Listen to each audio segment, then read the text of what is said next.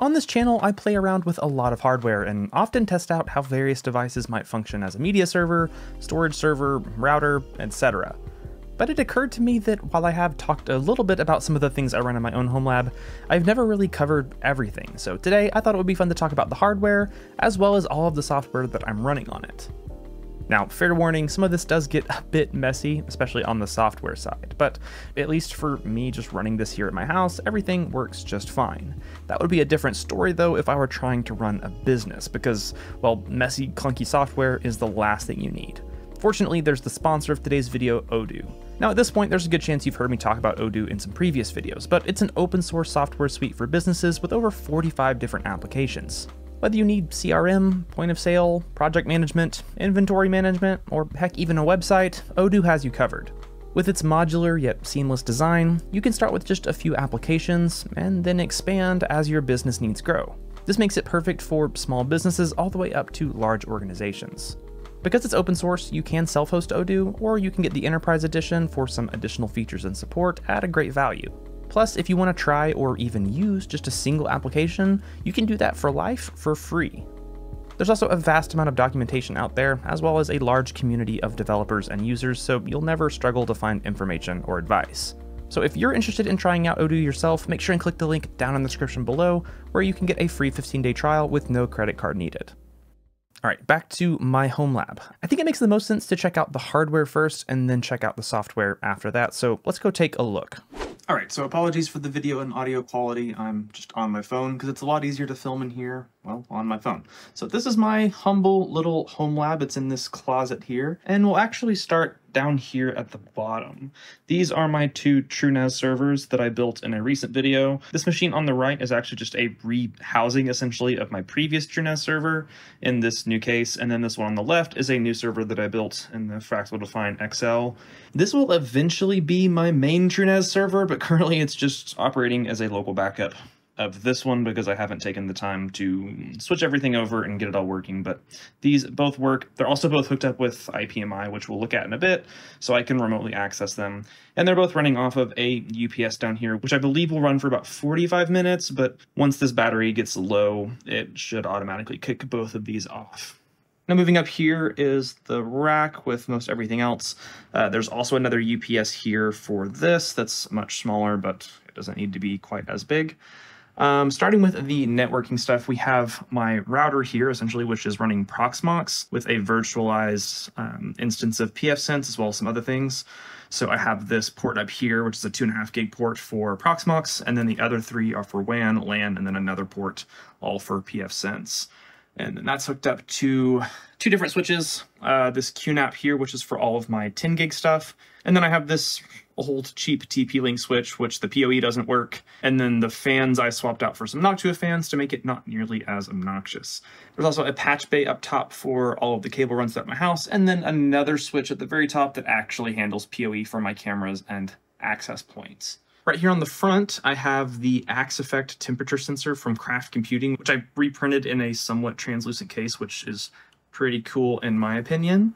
And this is just doing very basic temperature monitoring that gets sent to Home Assistant and Prometheus, which once again I'll talk about here in a bit. Then over here I have this little Geekom Mini IT12, I think it's a 12th gen Intel chip that's running Proxmox, and this is basically where all of my containers and VMs and everything run.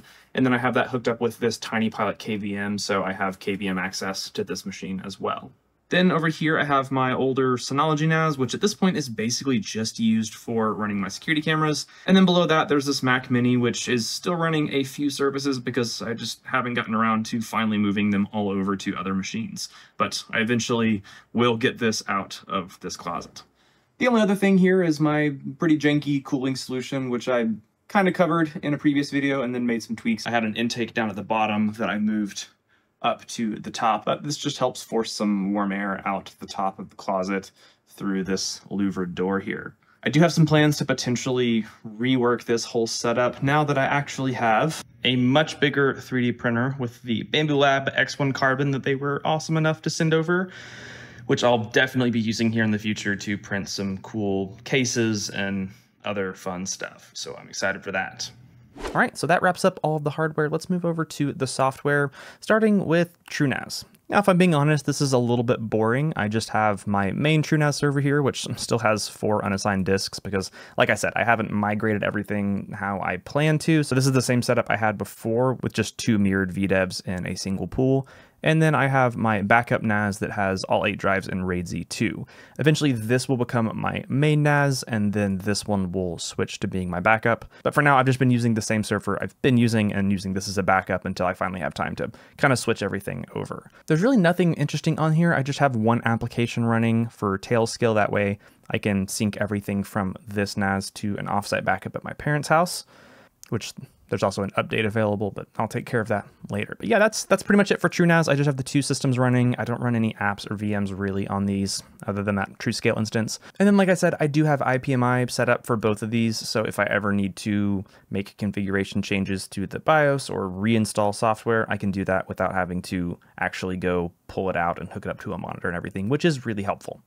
All right, moving on to my PFSense box, which is actually running Proxmox. It's running an older version of Proxmox here, 7.3. I probably should upgrade it, but at the same time, it's been working, and I just don't want to deal with the hassle of potentially messing something up with my router. So it sort of just is what it is. But it's obviously running a VM here for PFSense, as well as an LXC container for WireGuard and Pi-hole. And I got a lot of criticism when I first set this up for virtualizing my router instead of just running it bare metal. And I do have a couple of reasons for why I still do that. First of all, it still works and I haven't had any issues, so there's no reason to change it. But second of all, if I ever decide to try out a different router OS, it's pretty easy to. Like if I wanted to try out OpenWRT or something, all I'd have to do is spin up another virtual machine, turn off this one, and then pass through the hardware to the new one, and I could just set it up pretty easily. And then if I don't like that, I can just spin up PFSense and I'm back to how I was before. So it is kind of nice to be able to try out some different things without having to reinstall an operating system and such. All right, now let's move on to that Geekom Mini IT12, which is also running Proxmox, and this is where I run the majority of my services and such. And like I said, I also have this hooked up to that TinyPilot KVM, so I can hop over here if I ever need bare metal access to adjust settings in the BIOS or whatever, so that's very handy. Now the first container I'm running here is CasaOS, and if we hop over there, you can see it's just plain old CasaOS, and here I run a few different containers, none of which are like that mission critical or anything. The first thing I'm running is this thing called N8N. I don't know if that's exactly how you pronounce it, but it's actually pretty cool. I've just started messing around with that for a little bit to help me with some automations for Notion. Now, I briefly talked about this before, and actually Notion sponsored a video one time, but I use Notion for all of my scripts and project management for videos and everything. So here I have this Hardware Haven hub in Notion. This is kind of the landing page for all of my stuff, so I can see the videos I'm working on, and I can also get access to the scripts, and I have some other stuff. But if I make a new video, there's some automation you can do in Notion. And so it'll generate some of these tasks that I have pre-made that will create and just have the status set as not started. But it's kind of limited in terms of what you can do with automation. So N8N is pretty cool because I can just kind of make these workflows. Like for example, I have this one here called Create Script. And basically anytime I make one of these projects in Notion, it'll actually wait a few seconds for me to generate the new title, and then it'll generate a new script and link it to that project in the database. Notion's a little bit weird if you haven't messed with it before. I can also change this from an idea status to an in progress status. And then we have to wait a few minutes because this only polls like every minute or so. So it does take a little bit. All right, so it takes a few minutes because it's a little slow with the API and everything. But one of the first things it did was it actually created this script here that I can open. And then I can just click this to generate my normal script template that I have. And that'll actually link that script page to this project here under script.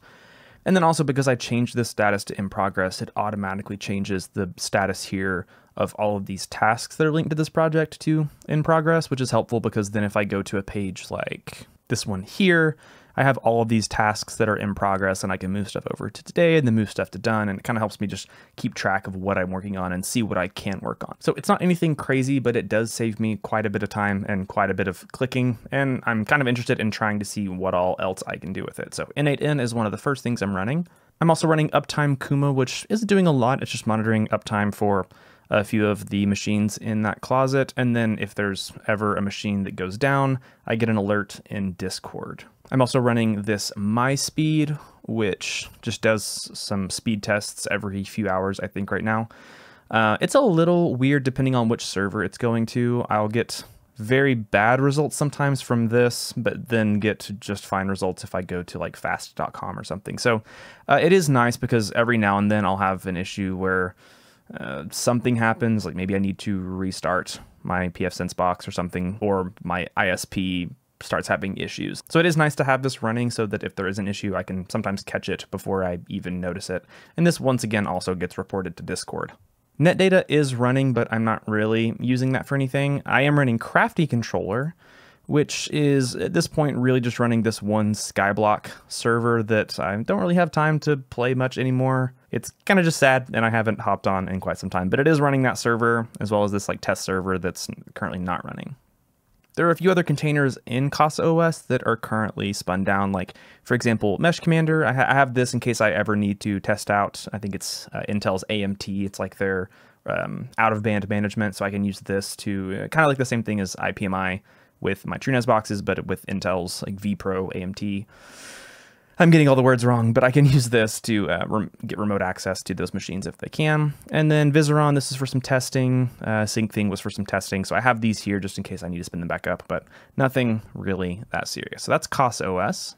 I also have an LXC container for Tailscale, which is really simply just running Tailscale, and it's set up as a subnet router and an exit node. So if I'm on my Tailnet on my phone or somewhere else, if I ever want to use Tailscale instead of WireGuard, I can. I also have an LXC container for Jellyfin, and you can see here I've passed through /dev/DRI render D128. That way I have hardware accelerated transcoding. I'm running Jellyfin. I don't have a ton on here because really I mostly just use this to watch The Office. I have a few other things from DVD rips I've done, but for the most part I mostly just watch YouTube, and my wife kind of just listens to audiobooks and podcasts, so we don't watch a ton of TV. I'd love to get my DVD and Blu-ray ripping set up, put back together in some form or another. But yeah, it's Jellyfin and it works, and I mostly use it just to watch The Office. I also have another LXC container which is running Debian and Portainer for some other services. And if I hop over here, you can see I'm actually just running 3 stacks. So this first one is just Home Assistant, and it's just running Home Assistant, but I like running it in a stack because it's nice and tidy. You guys have probably seen Home Assistant. I use it a lot for various things, so I'm not going to talk too much about that. But yeah, I'm running Home Assistant. I also have this stack for Immich, which I'm just now kind of getting into and trying out. Currently, we had been using like Google Photos for backing up all of our photos, but it's kind of messy, partially because me and my wife are on 2 different accounts. But regardless, I've been trying out Immich just a little bit over actually just the last few days. And I plan to, now that I have a lot more storage on my NAS, I plan to move all of our photo backups and everything to this because it's worked pretty well so far. Even works really well with like videos and such. I also have this Gluetun-R stack, and this is running a few services that end in R, as well as Deluge, which I'm not going to get too deep into those just because of sometimes how YouTube can do strikes and stuff for community guidelines. So I'm not going to get into that. I really don't torrent much. This is more so just to kind of test things out and use it when I need to, but it's a really cool stack. I actually got the idea from Jim's Garage. He has a video that I'll link. It's actually pretty cool. Within the stack, you can run all of your like R stack, like Prowler and such, as well as like Deluge for a client. And then you network all of those through this thing called Gluetun, which you set up with a VPN, which I'm using private internet access for that. And then all of those containers automatically just get networked through that VPN connection. So it's pretty cool. It's a nice way if you're looking to have a torrent setup and you want to make sure that you're on a VPN and have it all nice and contained. Make sure to check out that video from Jim's Garage. I basically just copied that with a few tweaks. And that's everything that's running on Portainer.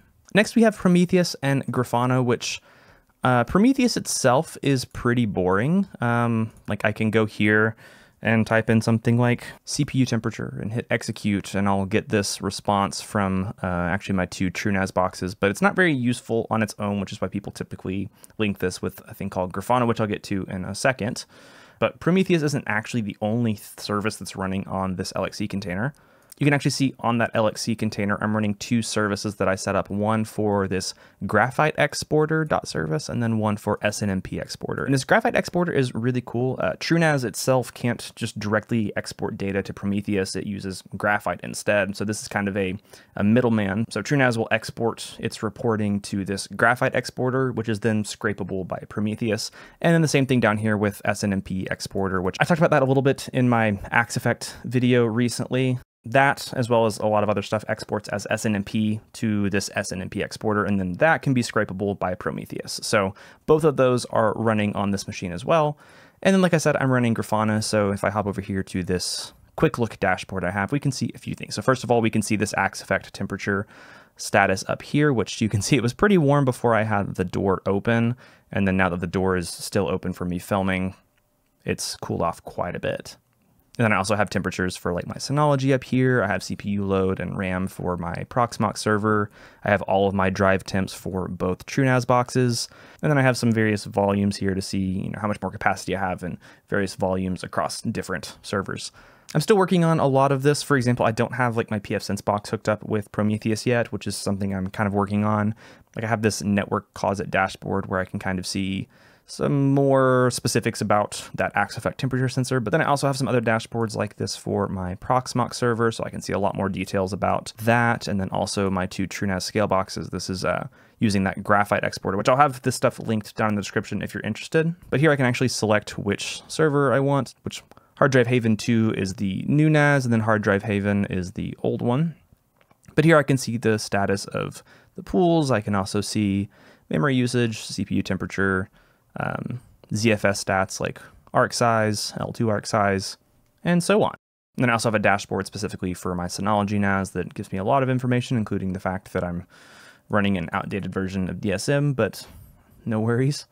So it's not anything crazy, but it is nice to have this one place that I can go to and just browse through a few different dashboards and get a quick idea of how all of my servers are doing and make sure nothing's wrong. Now you might have also noticed that this hard drive Haven 2, the newer NAS, wasn't on for a bit, and that's actually because I'm just using it as a local backup. I don't have it running 24/7 because all it does is occasionally receive data from a replication task from the other NAS.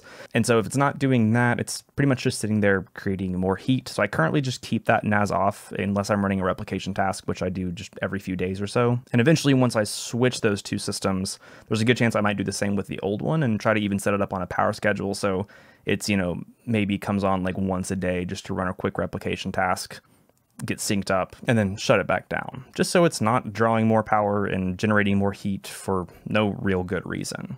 Now, the last thing I have is this Synology NAS, which, like I said, at this point is pretty much just running my security cameras. So I can hop over into Surveillance Station and, see this camera here, for example, which is my front door. And I think that's pretty much it. I do have some future plans, for example, getting rid of that Mac Mini. I just have a few services that I still haven't migrated over. Part of the problem is there's actually like a couple of Slack bots that are still running for my old work that I need to get with them and find a way to migrate them over to like their servers. So I've just been lazy and haven't gotten around to it. And it doesn't matter. I will eventually get rid of that Mac Mini, and then I'm actually hoping to get rid of that Synology NAS. I have some plans here soon to try out Blue Iris and see if that's a good alternative that will work for me as well as my wife and such. And if it does, that will probably mean the end for my good old Synology NAS. I've also had the idea of, instead of running Proxmox on that little mini PC, running it on what would be my backup NAS. That way that machine could handle all of those services as well as my local backup. And yeah, TrueNAS would be virtualized, which I know some people are definitely not a fan of, but it would only be virtualized for my backup, so not quite as big of a deal, I think. And that way, basically all of my storage and services would be just down to 2 machines, and then everything else would just be networking. I'd also love to try out more software, so if you guys have any ideas of things you'd like me to try out, make sure and put it in the comments below. Who knows, I may even make a video of just trying out ideas that you guys have. I know this video wasn't a lot, and I know I'm not running anything really crazy and really cool, but it works for me, and I thought it would be fun to share it with you guys. Like I said, if you have any recommendations, put them down in the comments below, but otherwise, I think that's about it for this one. So as always, thank you guys so much for watching, stay curious, and I really can't wait to see you in the next one.